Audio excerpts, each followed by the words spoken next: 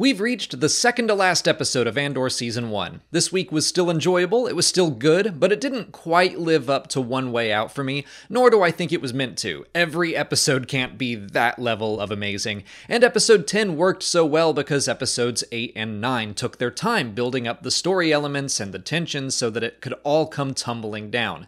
Episode 11 seems very similar to Episode 7. It's a bridge between stories. It takes time to set up all the pieces on the board, so I assume Episode 12 can come along and pick up the board and throw it against the wall. I expect chaos next week, but let's get into some of the specifics of this week. I want to start with the death of Marva, which I was not expecting to happen this way. It's not like I'm surprised, they built up to it over the past few episodes, but still, I didn't think it was going to happen off-screen. People dying of old age is just not normal for Star Wars. I thought she would go down fighting, and instead it's just tragic, which is exactly the point. The entire scene is presented that way through B2 Emo's point of view, and I just can't stand seeing the little droid be so distraught. I'm glad Brasso winds up spending the night with him later on.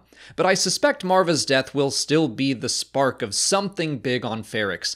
2 episodes in a row have begun with a body being taken away. First Ulaf and now Marva. I was expecting Salman Pax hanging to be the reason for the Ferrix uprising, and I still hope that hasn't happened and the citizens can stop it. But I think Marva's death will be more than simply a reason for Cassian to come home. And not just Cassian, but nearly every major character in this series. I love that little moment of Cinta and the ISB spy casually talking to one another, completely oblivious to the fact that they're waiting for the same person.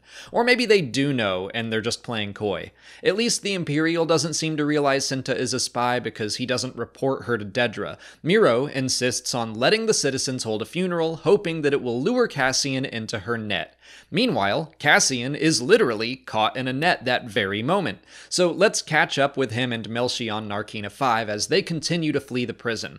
I was kind of expecting the series to skip over how they got off the planet, the same way we saw Cinta piloting a scooter on Aldhani, and the next thing we know she's on Ferrix. But no, they want us to see that just because they got out of the prison, it doesn't mean they're home free. They have to hide on cliffs as Imperial patrols search for them, they have to find a ship.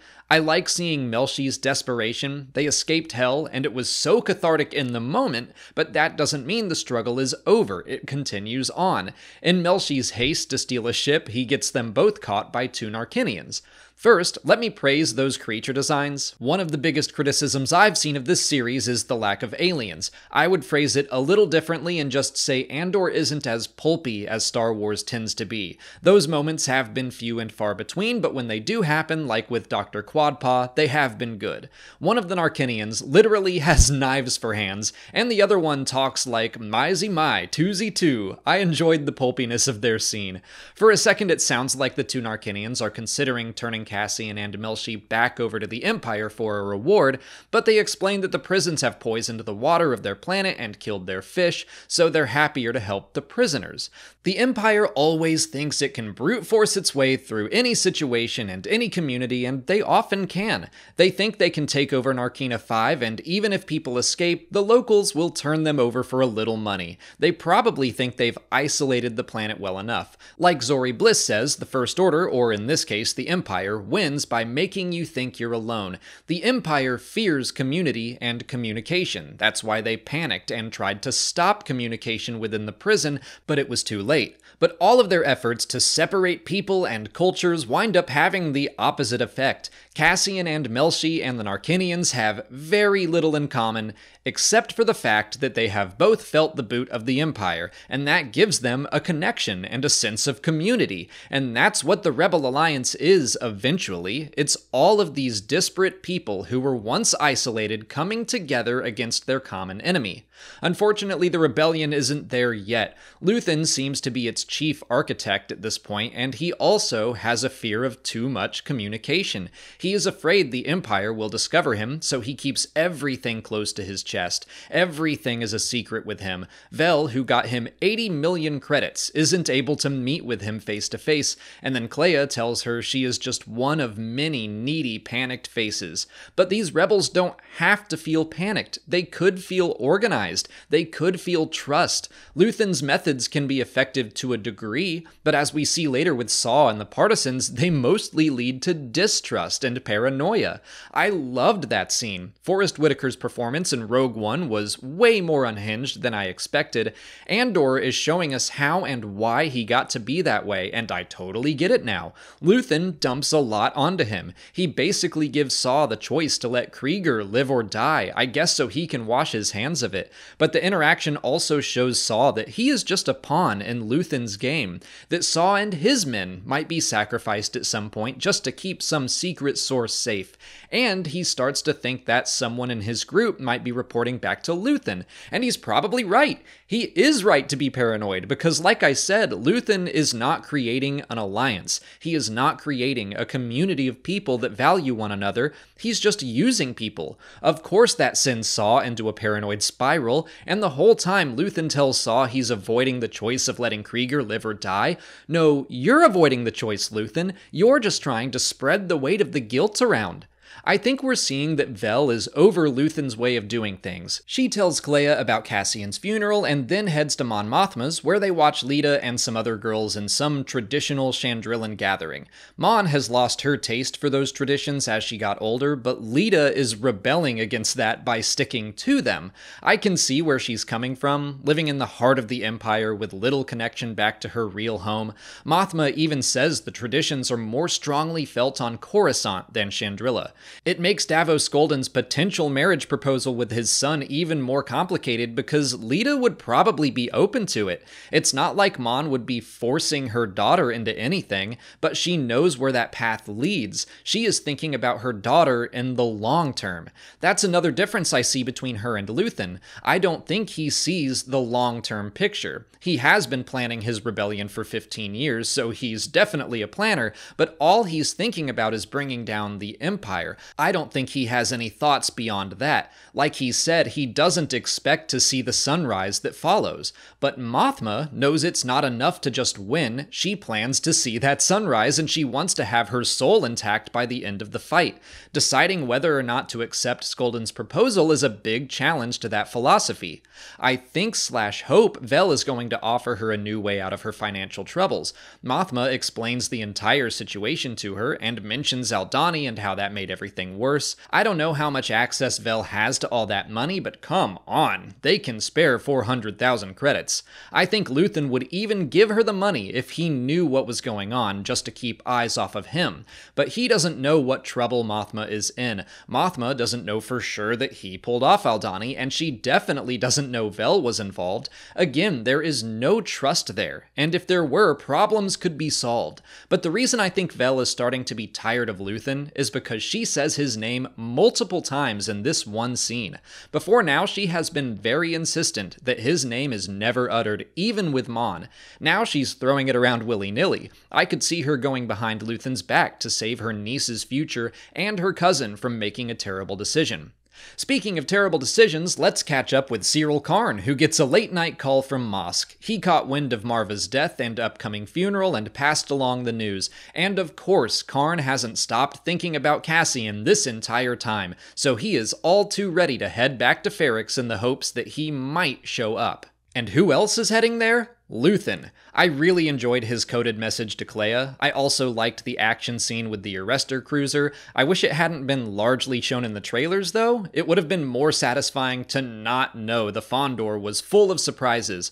I'm also kind of struggling to figure out why this scene was included. Like, it mostly felt like a pacing issue, or like, we need to have some action in this episode, so they put in this sequence. But I feel like the payoff will be in episode 12. The Empire seeing the Fondor could spell trouble trouble for Luthen, and it's not just the Empire that spells trouble, but it's also Cyril. Assuming Luthen does head back to Ferrix to wait for Cassian, Cyril Karn is the one person who can identify him. The scene between Bix and the ISB reminds us that they have no idea who Axis is or what he looks like, but Cyril told Dedra that he would recognize his voice.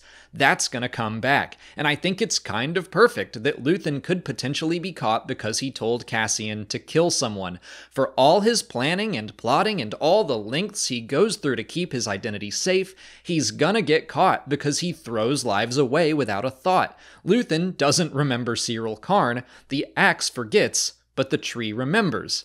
I'm also curious about what's going to happen to Cyril. Dedra has warned him that if she sees him again, things wouldn't go well. But if he delivers access to the Empire, that might change things, or it could add more friction between them. I could kind of see him proudly bringing Luthen to her, thinking he'll be welcomed into the Empire with open arms, and then she just shoots him or something so he doesn't steal her thunder. I have no idea what's going to happen, and I love that. Luthen, Cyril, Cinta, Vel, and Dedra are all going to Ferrix to wait for Cassian Andor to come home. I might not know how the season will end, but I think it's safe to say that things are about to get chaotic. The episode ends with Cassian contacting his home and learning that Marva has passed away. The last thing he wanted to tell her is that she would have been proud of him for what he did on Narkina 5, but she'll never know how their final meeting affected him. I'm a little bummed Melshi isn't sticking around with Cassian, but I get it. There are enough people going to Ferrix, and Melshi is right. Someone needs to make sure the galaxy knows what's happening in the prisons, and the two of them might be the only hope of that happening. That's why the series didn't gloss over the rest of their escape, because we needed to see that it wasn't easy, that it was desperate. The prisoners of Narkina 5 may have hurt the Empire, but it's not a victory unless they spread the word. This isn't Aldhani. No one is going to share the news for them. I think we can safely assume Melshi will take care of that because Cassian Andor has to go home.